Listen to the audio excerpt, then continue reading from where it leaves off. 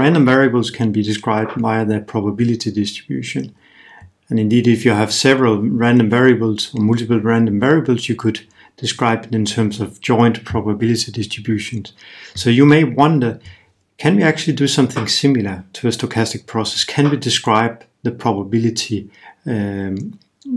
all probabilities of a stochastic process, or the probability distribution of a stochastic process? It turns out we can do so, but a full description actually requires to specify all nth order joint probability distributions of samples. And here n could be any positive integer. So that actually means that we will need to describe the probability mass functions for x of t for all t. So for any value t, for any time value, we will need to have access to the probability mass function of samples of the stochastic process. We will also need all joint probability mass functions. So for any time t1 and any time t2, we need the joint probability mass function here. So and we need to be able to do that for all t1 and t2s. And actually we need it for n equal 3, 4, 5 and so on. For any n, we would need to specify the whole joint probability mass function in this form, and we will need to do that for all combinations of n times for all x's. And that's hard to do. It's a lot of work and it's not always possible. In some cases though, in very few cases, it can be done. One of such cases is the IID process that we have looked at before.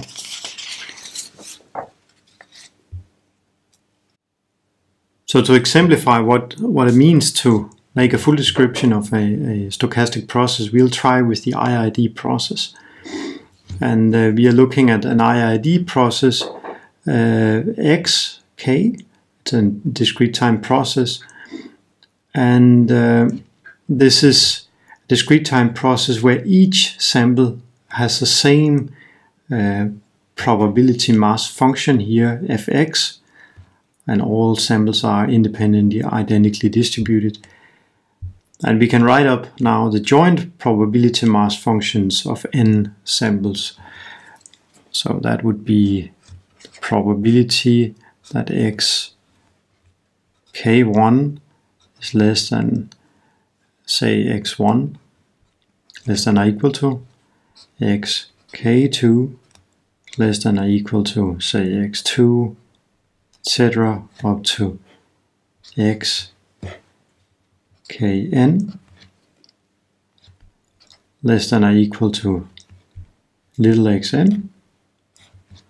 So it can be a bit difficult to see the differences between the random variables with capital letters and the small variables or the small parameters for the probability mass functions with lowercase letters. We know that it's IID, which means that they're independent, which means that this gigantic PMF actually can be factorized, so we can make a product n equal to 1 up to capital N. And for each of these n's here, we would need a PMF xk1 xkn, less than xn, less than or equal to xn. And we take the product of all n of these. That was actually by independence. So independence, we could factorize. Now we need to use, or we can also use, that they are identically distributed, and this simply means that we realize that what we have here is nothing but fx. So in fact we have all specified So that is, and then we need to use the little variable here, xn. So for every lowercase n we get one such new factor, but it's not a problem, we know the factor fx.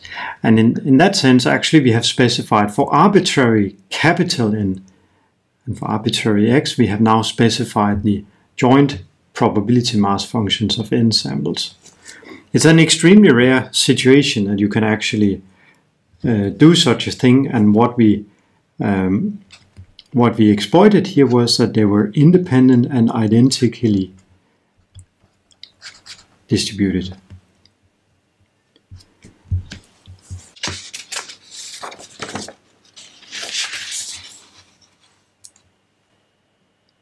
In general, we would have to give up all hopes on actually achieving a full description. It's far too much work to specify all of these PMF, if it is at all possible. So in most cases, actually, we settle for something less. We settle for a partial description, not a full description, but a partial description of a stochastic process. That means to describe the mean, the variance, and the covariance function. So the mean would be defined like so. That's the notation mu x of t, a function of time, which is to take the expectation of the process at any time. So for every time step we take the expectation of the process, and that gives us a function, a deterministic function mu x of t. So you could try to describe the process by the mean. That would be a part of a description. It's not a full description, it's only a partial description. Could also try to compute a variance. So we would typically denote that by sigma square. This is also going to be time dependent. You could define that here, taking the variance of the variable x of t for all t's. And if you want, you can also write this as an expectation. You can write it out, x of t minus its mean of t, and then you need to square it. So the interpretation of the variance here is that how much does x actually deviate from its mean? This is what's written here, and then we square it here. The mean and the variance are quite nice to have and easy to interpret, but they don't tell us much about how the process behaves. It's only computed based on a single sample in time. So to describe something about the time evolution, we need a more complex entity called the covariance function. So it's denoted by Cx for the process x, and we give it two time indices. We want to say something about what is the relation or the correlation between the process sample at two different points in time. And I'll just write up the definition here at first. This is the expectation of x at time 1 minus the mean of x at time 1. And then we take the product with the same process x, but now at time 2, so that's another random variable than this one here, minus the mean also at time 2. Oh, and I need a bracket, and I need an end bracket for this one here. So a lot of parentheses and brackets here. Another way to write this is in fact to use the covariance operator. So you can say this is the covariance between x taken at time 1 and x sample at time 2.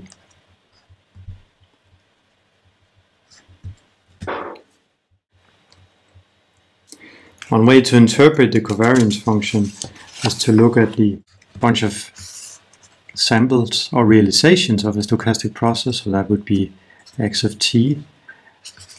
That would be one realization. and another realization, and you can draw many more. Here we have time 1, and here we have time 2. This would be the realizations of the random variable x of t1, and here would be the realization of the random variable, if you cut down all the realization of the stochastic process, x of t2. So what we actually measure here is the correlation between these two functions here, or these two random variables sampled at different times. So do they often tend to be above the mean or below the mean at the same time? Then we get a high covariance. But if they tend to repel each other, so if this one goes up and the other one goes down, we get a negative covariance. And if they move somehow in an uncorrelated fashion or move independently, the covariance will be 0. So now we are ready to give an example of a first and second order characterization of a stochastic process. We are going to do only an IID process, and actually we are going to look at the process xk IID Gaussian or normal distributed with 0 mean and variance 1. The mean function for such a process, because it is a discrete time process, we have a mu x of k, that's our time variable. This is the expectation of xk for all k's. And if we look in the definition, we can see that this is xk is a normal distributed random variable with 0 mean. So this here is 0 for all k. So in this case, mu x is not really a function of time, but only constant, and it's 0 in this case. We can also compute the covariance function. So this is cx at time t1 or time k and time L. You can write it like this. And this is now the expectation of x k minus mu. Let me just write mu k for mu xk. So times xk, xl, sorry, minus mu l.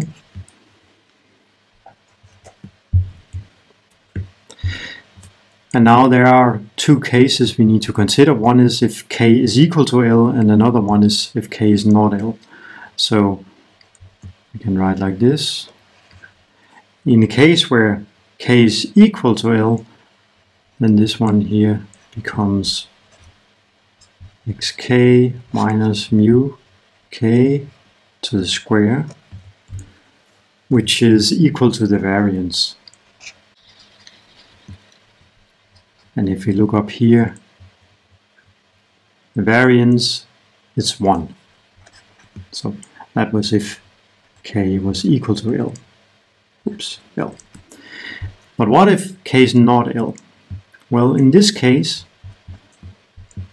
xk and xl are different random variables, and because it's an IID process, those random variables are also independent. This means that this random variable here is independent of this random variable here. And this implies that the expectation can be split into a product. So the expectation factorizes like so. So that was the first one, xk times xl minus mu l.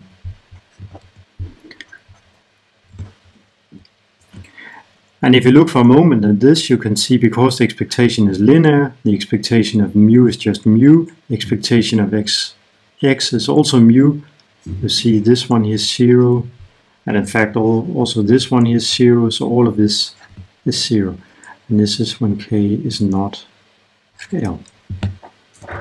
So this was our first example of a first and second order characterization here of an IID process.